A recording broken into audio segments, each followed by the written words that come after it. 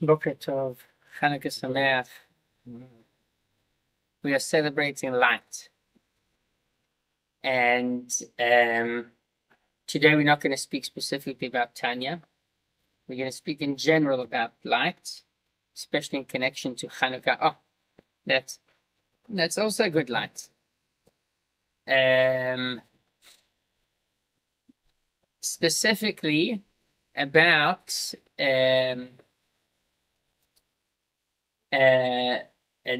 so-called double standards that Am Yisrael have always been judged according to. We see it especially nowadays, but it doesn't start in our days. It started way before. There's a famous story of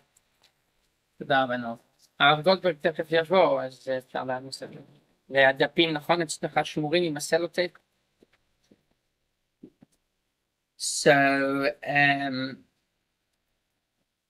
what we see from the beginning of history is, first of all, the famous story that we read in Seder HaAvodah of Yom Kippur. Usually this is a time that everyone pretty much is already not paying attention. You know, at the beginning it's the Seder HaAvodah. It's very interesting to read about the Kohen Gadol and the way he used to enter, and he used to go to the mikveh, and he used to change his clothes from gold to white. Oh, yeah.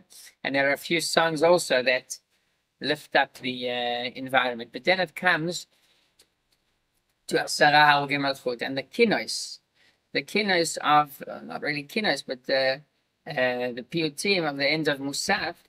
And one of them there is about, I don't have a machzor, but this is the piyut. This is Asara Harugei Malchut, based on the Aleph, Beis, Gimel. That's how they used to do the piyutim. Eile ezkara v'nafshi ala yeshpacho v'lamda misefer mipi meshulei aremas v'hevin v'dikdak v'das v'shumas. That's how it goes. It's a very sad tune to the whole. Yeah. The 10 sons of Yaakov. Oh, Yefemot. So this is exactly what I want to speak about, because what actually is going on over there is a story that the emperor of Rome basically reads the Torah, and he opens the Eila Mishpatim, which is one of the portions of the Torah, and he reads which means that the moment a person steals what's called human trafficking in our language, human trafficking is punishable by death. So he reads that, and he read before the story of the brothers of Yosef selling Yosef. He says to the rabbi, which is Rabban Gamliel, and he tells him, the Karala Sarah Chachamim Gedolim, he calls 10 great scholars. Dinu Mishpat Zela Ashurai. Judge yourself this case. What should be the law according to your Torah? And they said that the din is that he's punishable by death. So he says to them, then where is your brother that you sold him to the Ishmaelites? And now you have to receive the din of Shamayim. This law you have to receive upon yourselves, and you will suffer the sins of your fathers, which are the heads of the tribes. And they said, okay, we're going to check. Give us 3 days to check if actually Hashem has decided like you're deciding as well. And they sent the Rabbi Shmuel Kohen Gadol. He was the high priest, and he was a very special person. So he went up to Shamayim to see if actually Hashem himself agrees to this din. And yes. And there's a famous chazanus on this, Tir Rabbi Shmuel Atzmai. I don't know who performs it, but a great chazanus. Kablu aleichem tzadikim v'yedidim. Yes, you have to receive upon yourself this punishment, this suffering. And he started killing them. And then the entire hemshech, the continuation of this piyut, of this tefillah prayer, is describing the death of these 10 great leaders of Am Yisrael in that generation, including Rabbi Akiva, Rabbi Yishmael the high priest, Rabbi Gamliel, Rabbi Chanina ben Trajan. So, so this is a very sad story. And the question, the basic question when we read the story is, there's the sad part of the story, losing such tzaddikim, the way that they died, that maybe the first question should be, why is he interfering? Why? Is he interfering? It is not for him to come and carry out the judgment. So what he's looking for, sorry? Does he say what's his name? Let's see if there's the exact, it doesn't say the exact name. Let's see. Adriano, no. Probably one of those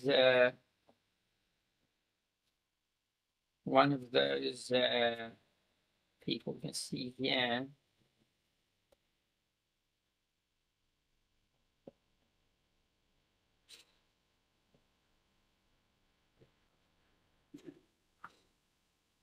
It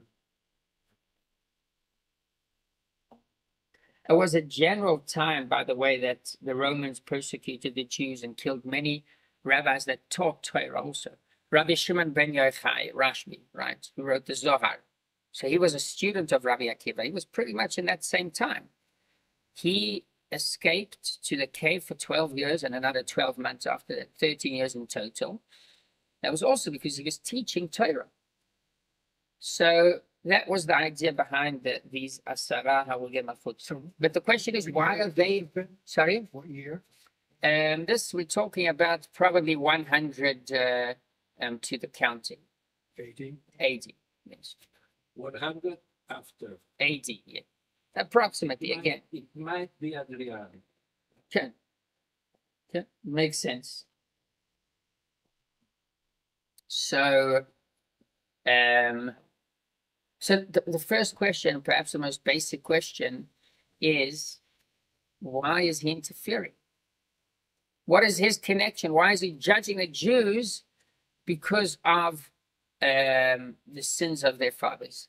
First of all, he doesn't know the calculations. And not only that, but maybe they were punished in a certain way. And most important is, what is his connection here to the story? And this is the first time we see that Jews are judged with a double standard. Why? Because it doesn't make no sense that you should judge a person because of his ancestors many years before that. You don't even know the full story. It happened over 1,000 years before that. Nevertheless, they are judged. And what chapter is it? Sorry? So this, Yaakov said Adrianos. I'm not sure, but it might be worse. He was famous for the Judaic wars. Mm-hmm. So most of the wars that came after this destruction of the Second Temple by Titus were in his time. That's interesting. And there were many more wars after that as well. There was there was Bar Kokhba, the rebellion of Bar Kokhba that happened in Beitar. And that was after not far from here. And it was after the destruction of the Second Temple, still many Jews, and they started to fight back again. And by the way, the Jews were very, very powerful and strong warriors. I heard from Rabbi Steinsaltz, the son of late Rabbi Steinsaltz, that the Jews were well known to be very powerful and strong fighters and warriors. But what happened in Beitar is that there was unfortunately, such a big massacre there, that the Jews decided that they will never wear arms again. That was when the exile became definite. And not only the exile taking them to other places, but the exile in terms of the feeling that we cannot protect ourselves, cannot support ourselves, cannot bear arms. So that's our question. And we see it now. There are double standards that we are being judged according to, and people don't see ashamed of it. You know, any person with a bit of common sense would say, it's like that and there's so many examples, and each example is just more crazy than the other. So the craziest example perhaps is, why are we exchanging one Israeli prisoner, a captive, person that was kidnapped, for 3 Palestinians. Isn't that showing that we treat Palestinians like they are worthless? Did you hear this? So I think this is the winner, right? That's definitely the best. And why? It's because, first of all, these are innocent people, and those are terrorists. Let's put it this way: they shouldn't be released. They should be released without anyone. Right. But not only that, it's much more than that.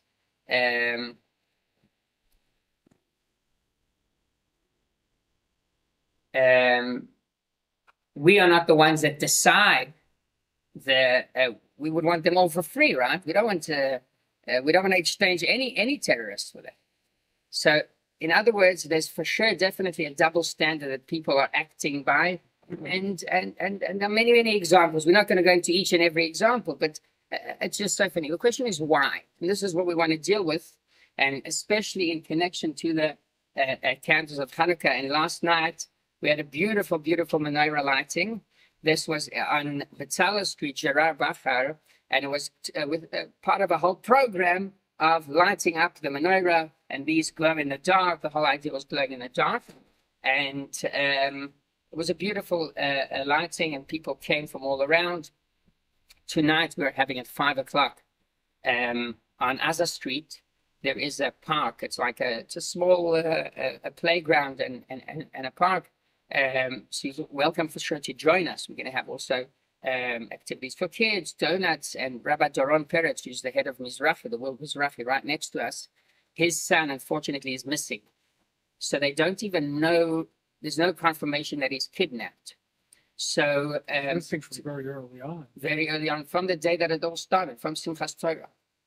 So unfortunately, it's a very sad story. And Rabbi Peretz himself is a very strong personality, very special person, just to deal with such a thing.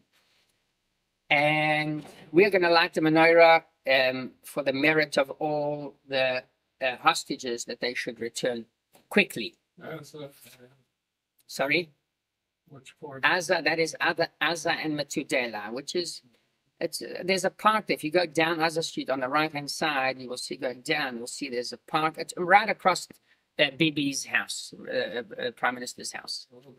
So, okay. You're having dinner there? Hanukkah? Tea. Okay. 5 o'clock. Tea time. So how's this connected to Hanukkah? This is the idea of the candles of Beis Hamikdash. If you've ever visited the Almonot, the castles, and let's say Versailles, right? What's Almonot? Not a castle or a palace, like a castle, a palace. So you'll see the windows there are all the way at the top. And the windows there are at the top, and they're pretty wide. They're pretty wide. Outside they're narrow, and inside they become wide. Why is that? Because the purpose was not to bring fresh air in. They had their servants that used to fan them with AC, whatever they needed. Mm-hmm. But what they wanted, and this is the idea of the disconnection from the crowd, from the public, they wanted walls that are very, very thick, and that they cause a separation. This is my fortress. This is my home. I don't want any connection to the outside. Yes, I want light from the outside. So then the outside is small, but as it goes inside the windows, they expand, and that's how they get more and more light. So this is basically the style of most palaces, and if you go, you can visit, you can see. I just looked into it. I looked for pictures. I wasn't there, but I looked for pictures, and this is what you see. It's very interesting. In Beis Hamikdash, it was the opposite. Beis Hamikdash was atumim shkufim. The windows, they were made in a way that they were sealed, but see-through as well. Which means that, and not only the fact that they were sealed, but also the shape was that it was narrow on the inside and it became wide on the outside. Why was that? To bring the light out, to spread the light. And this idea is first brought in Isaiah, in Yeshayahu. V'halfu goyim le'orech. Or goyim, the fact that Am Yisrael, they are light to many nations. And this is something, this is, even we take the symbol of the state of Israel. It's a menorah that represents light. Which other country, their symbol is to share light? Most countries, it's about their own nationality, about Italians, right? The American eagle, it's great. It represents America. And the American interest come first. So yes, the eagle can also protect many others. It's considered the greatest bird. The symbol of America is the $1. You got to trust. In God we trust, right? Which is also that's a very special idea. It's an idea of belief. In God we trust, all others pay cash. Right. So we see that we have a certain mission. It's a kind of a mission to bring the light and to express the light of that we have, that's within Am Yisrael, of what morality is. And by the way, this is something that the Germans in the Second World War, the Nazis, they spoke clearly against. Part of what Hitler was very upset with, and this is what he says, is that there's a Jewish, what do you say, matzpun, sense of guilt, the Jewish guilt, or that's the idea that Jews throughout the years, and this is something that you see even scholars wrote throughout in many letters that they wrote to their friends, conscience, right? So conscience, awareness, morality, all of these ideas of what is good in the world, the definition of good. And this is something that we were known very well for. By the way, there was one of the scholars wrote to Martin Buber, who is a German philosopher, moved to Israel and was part of the Zionist movement. He told him he does not want to be part of the Zionist movement because he understood that his mission is to be a or lagoyim, to be a light for the Gentiles all around the world. And in that way, in that sense, that is a big part of our mission in exile. Loi galu Yisrael ben ha'umayis ela kadei sheyisvasfu aleim geirim.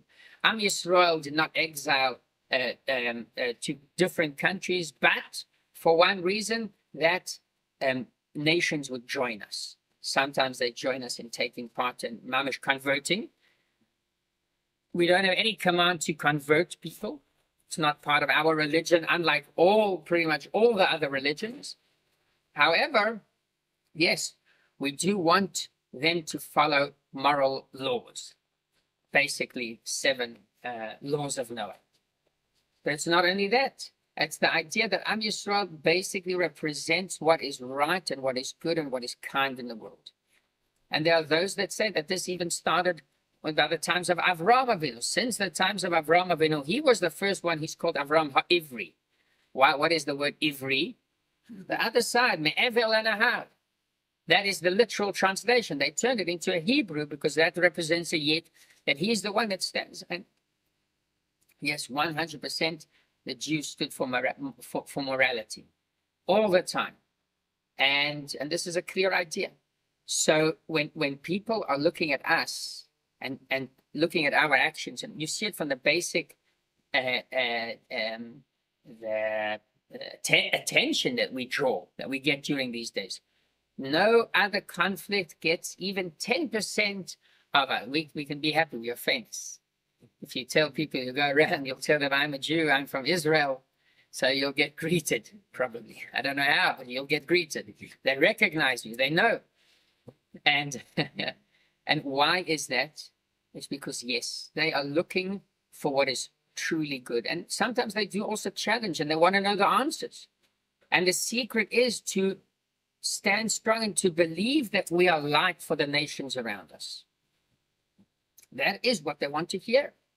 They want to hear why the war is just and why doing what we need to do within the process of fighting is also just. and using this weapon and that weapon. It's up to our decision. Sometimes we underestimate, and this is the idea of exile. We underestimate our powers. We underestimate our ability and our influence that we can have over the Gentiles around us. Yes, they are looking for guidance. What is good? What is bad? I think How to most fight of the world opposes Israel. They oppose Israel. When you know that someone appreciates you, you know it when he can also criticize you. If he's indifferent, if he does not care, so this is what's happened with all the other conflicts. People are now, when we are talking now, people are being massacred in Sudan, right? No one really spoke about it. The war in Ukraine that took a lot of highlights at the beginning and headers in all the press, etc., everyone's forgot about it. It's like there's peace now between Russia and Ukraine. No one knows what's happening there. And no one really cares. So why is that? It's yes, because people care more about what we do. It's a lot of it is about hatred, but what hides within there, and at least the potential is that not only for them, but mainly also for ourselves, is that yes, we are a nation of light. And bringing light and spreading light on these days of Hanukkah, part of that light is fighting in Gaza. I think in Ukraine, there's no real definition of who's good and who's bad. It's confused. I think in Israel, there are strong sides. Most of the world is absolutely, I think, opposed to the morality of the Jew. Right. There's no flip side, not the flip side, but in all the other conflicts, you mentioned Ukraine and Armenians and Syria, Armenian, yeah. Cyprus, Turkey's occupying northwest Cyprus. Officer, yeah. Yeah. There's no Jews involved. Right. So there's nothing to discuss, yeah. So let's put it this way. There's definitely a meaning behind this. It's not stam. This is where you can clearly see the hand of Hashem, and not only the hand of Hashem, but the fact that we act according to a subconscious, according to a neshama, and according to the sarim, according to the ministers. There are 70 sarim that they are in control of the Gentiles around us, and they influence them. And 0.02% of the world population. It's still the spirit. Right. And a lot of it is because of not knowing really what's happening. And in that case, we have to try and show them. And yes, sometimes it's their sarim that influence them to go the other way, the other direction. Yes, sir. I think that the double standard really started after the Shoah. Mm-hmm. Why? Because they felt guilty. Mm-hmm. Now they want to clean themselves and put the flow on us. On us. Chazara. Putting the flow on us, they get free from their guilt. Right. I think It's a good point. 50% of Europe, or maybe even 80%. Yes. 20% who said, wait, we get rid of these people, now they have a country, now they have an army, we failed. Yeah. There are always the traditional anti-Semites that would never... They're so much easier. They're much easier. I say you hate Jews, I have nothing to discuss with you. Gesund to hate, okay, You're yeah. not challenging me to educate you on 75 years. Right. Just go and hate them, no, we will I sell think we're having from Oh, okay. So that's going again to the idea of us being a light to them. And by the way, every place that there was a Yid, and there's a proof to this. Every place that a Jew came to, it was always that he spread kindness and people were introduced to Jewish values. I've got two stories about that. First of all, there was one Jew that Hitler saved. Hitler himself saved a Jew. This was a Jewish doctor from Austria, took care of his mother when she was sick with cancer, and did not charge them a penny. And he, Schwanz. yeah, let him out. And a few other Nazis did the same to people that they knew. Very small, but it shows again that that there was true good, and they knew that there's good. You can't really fool a person. They say Rabbi Jacobson told this joke, and it's a very good joke. Says there's a difference between Am Yisrael and the Gentiles. A Gentile said, these Jews, I can't stand the Jews. They are thieves. They are killing and whatever, right? So, but they tell him, but what about your doctor, Dr. Cohen? Ah, Dr. Cohen, he's different. He's very special. He's you won't find many people. And what about your lawyer? Whatever. Rosenberg, right? Whatever. No, he's very different. But when it comes to Am Yisrael, we act the opposite. You ask the Jew, what do you say about Am Yisrael, about the Jews? Am Yisrael Chai. The Jews are unbelievable. Look what unity there is. Look what kindness people are doing. And tell me, what about your neighbor, Mr. Cohen? Oh, he's a terrible person. He always leaves this. It's a different idea. Okay, that's something that he shared. So the double standard is yes, because we set light to the entire world. And there was in South Africa, I know, there was always I think it was a Chinese lady that used to donate to a certain Jewish organization that does chesed. So once they asked her, why do you donate? You're not benefiting from this organization. You're not Jewish yourself. And she said, because this is the only organization that thinks about others, that cares about others. It's like a community feeling that many people don't have. They don't have this feeling anywhere in the world. And back to what you said, I mean, yes, we are scattered amongst the nations to teach them these ideas. And Yitzhak Rabin once, when he brought the Oslo Agreement, and this is where you see his big mistake, he says, Lo od am levadad yishkon.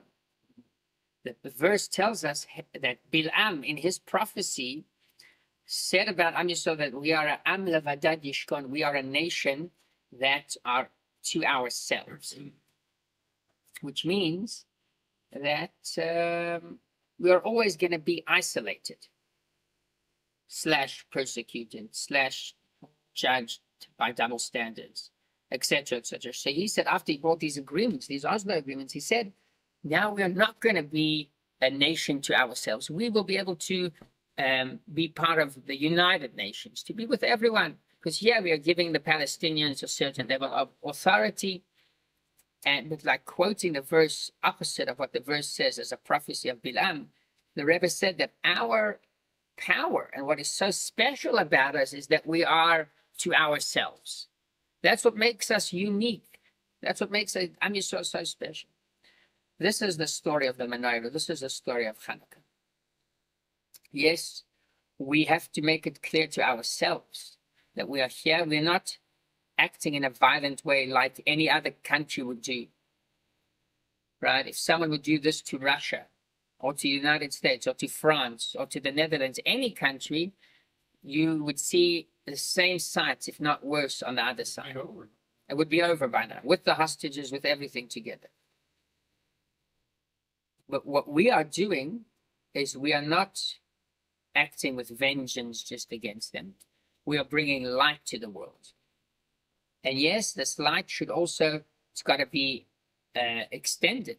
Sometimes we've got to light not 1, 2 candles, we've got to light all the 8. And that's why there's room to add more light. But what we are doing, our fight and our mission, is 100% light. What about Ken Nekamot? So that belongs to Hashem. It's a very good point. And what about vengeance? That, yes, and if you would ask people now, I think 50% of the Israelis would say, forget about it. We are, don't take revenge, right?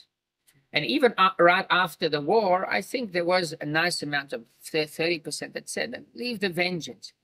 Am Yisrael are tired of vengeance. This is something that Hashem has to do.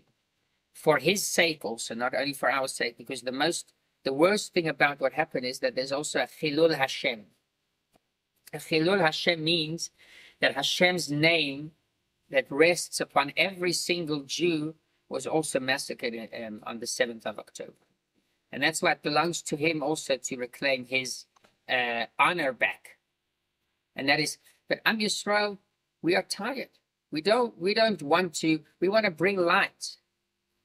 We want to add in good. And the war that we are currently in the middle of is bringing light to the world.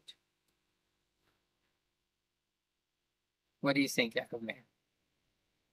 Majority of the world I think that- agrees with that. If I take in consideration what Rabbi Soloveitchik said about Amalek, that Amalek is not an ethnic population. Yeah, Whoever hates us in that way is Amalek. If you take the pots made by themselves in Gaza, yeah, where they say that 85% of the population agrees with Hamas, yeah. they are Amalek. Yeah, well, So what does the Torah say about Amalek? you have to wipe them out. So no light for them. No. There is no light for them. It's a good question. Rabbi Ginsburg says this. It's What did he say? Rabbi Ginsburg says He this. agrees with you. Let's say I agree with him. It's a very good question. I don't know to say definitely to one side or the other. You know, There is it's definitely the difference between yeah, Bibi and Begin. yeah, The answer of Begin was, I'm not bowing to the American president. yes. This is bowing. He's bowing. That's how he's always doing.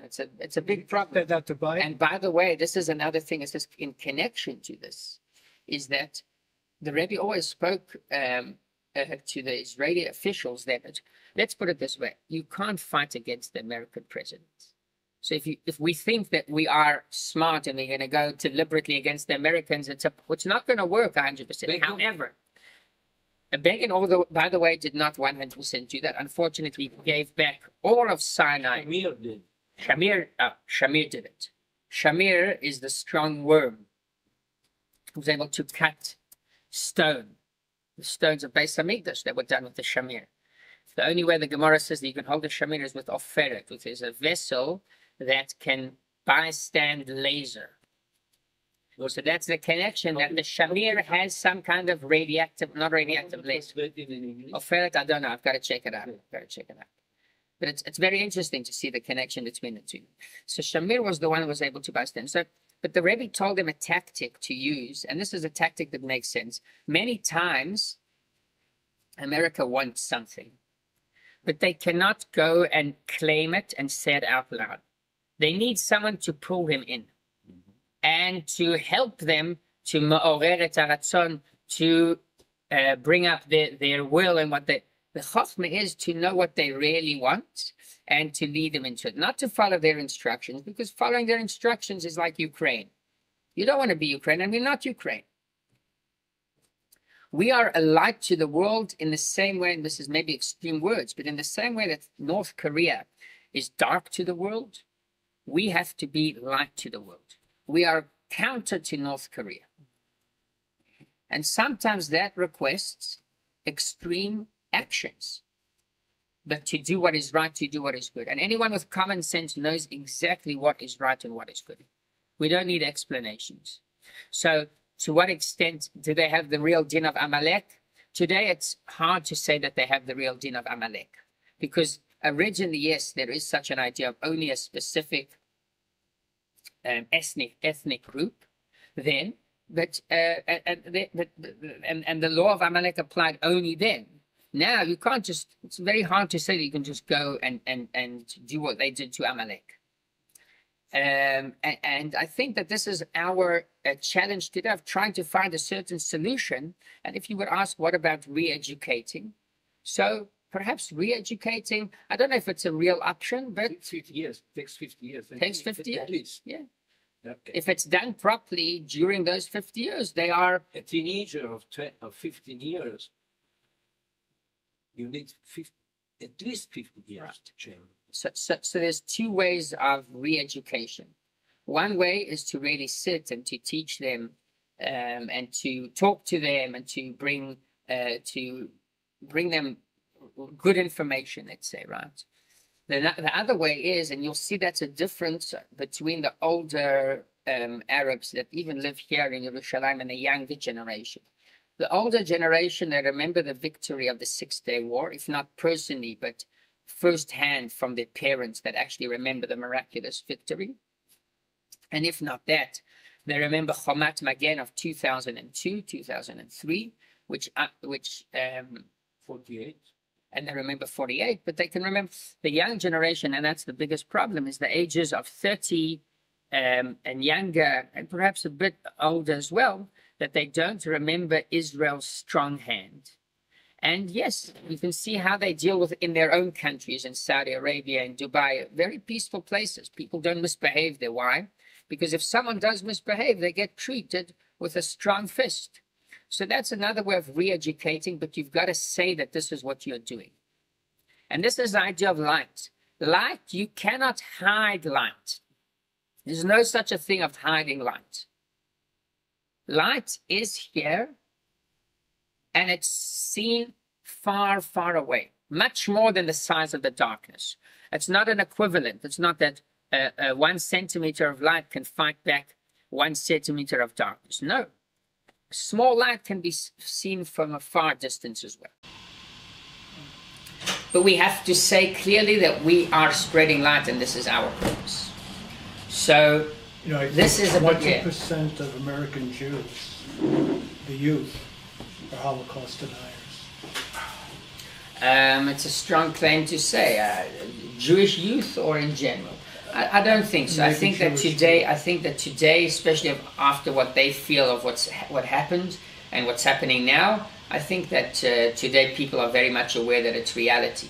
Even They're siding people with with high, Hamas. Over not that. 20%, not 20%. It sounds shocking, but it's I find it hard to believe that rate, that amount. There's a lot of awareness today to what really happened, and yes, sometimes They're out there demonstrating in masses. I don't know how much of them. It's manage to Hanukkah. use. Yeah. The Jews has always been Mikyavnim. So that's another interesting thing, because we're doing tonight again that Hadlakam. We did Motzei Shabbos, the menorah. You were there, Hanoch, Motzei Shabbos, right? So there's we came there and there was a protest going on, and these are the guys that are protesting to. They started off bring them home now. They saw that, yeah, and then they went to, we've got to send Bibi away and bring them home, and against the Haredim, against the leaders of the Haredim, against the coalition money, all the excuses. And I wanted to ask them. Pro-Arab.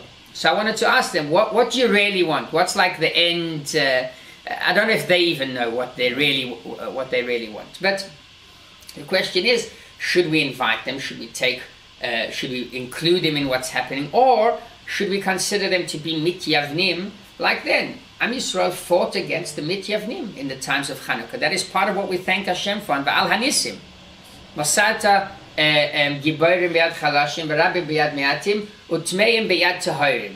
We're praising Hashem. Thank you for being victorious against the impure. Is that something that we have to thank? Is that something that shouldn't happen? Is that not part of nature? Part of the miracle? It's not a miracle. This is what should be. The answer is that we were fighting against the mityavnim as well, and that is the miracle, because they were after all also Jews. However, today, I don't think that they are considered 100% mityavnim.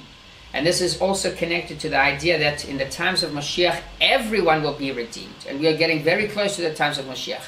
This is my personal opinion, so you can totally feel free to disagree. But we want them as well. People demonstrating are traitors.